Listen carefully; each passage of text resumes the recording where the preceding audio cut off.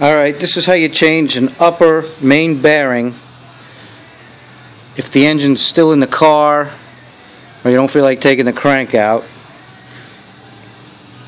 Take a cotter pin and bend it like that.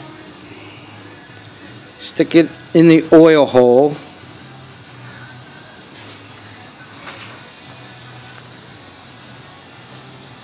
Let's see, where is it at?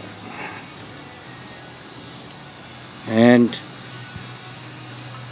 turn the crank.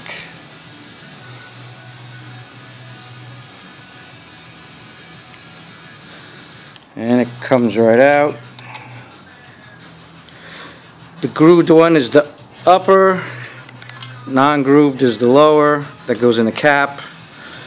And you put a little oil on it. Put it back in the same way.